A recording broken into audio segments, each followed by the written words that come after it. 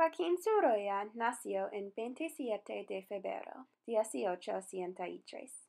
Joaquín vivía en Valencia, España. Cuando él tenía 2 años, sus padres murieron, posiblemente de cloría. Por lo tanto, él y su hermana vivían con su tía y tío.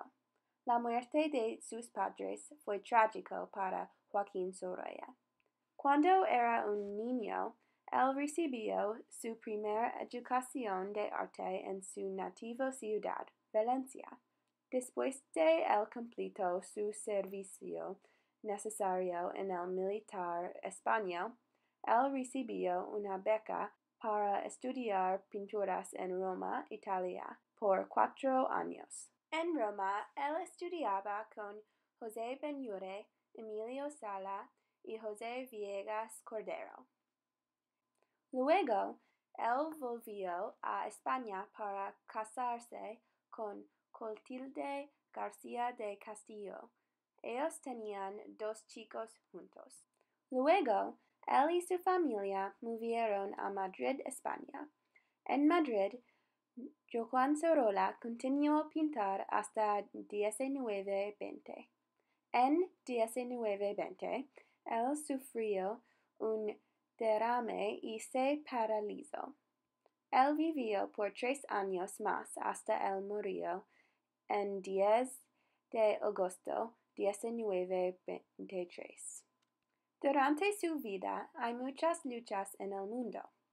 Durante su vida la epidemia de polio ocurría. Cuando era un niño, la guerra de 10 años entre Cuba y España empezó y concluyó.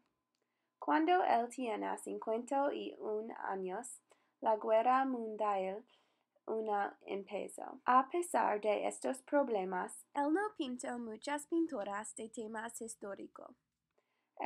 Posiblemente, él pintó pinturas de cosas felices, por ejemplo, la playa, los jardines y niños, para crear un poquito felicidad y una evasión de los sufrimientos del tiempo.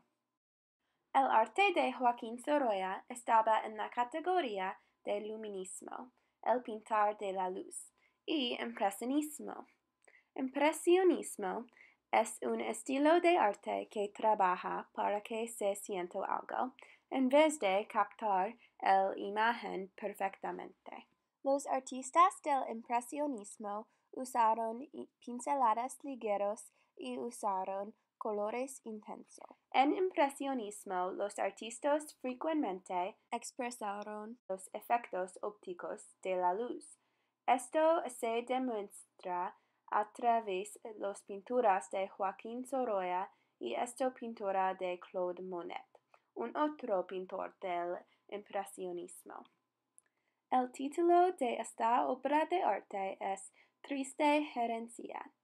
Es un retrato con niños bañándose en el océano con un monje.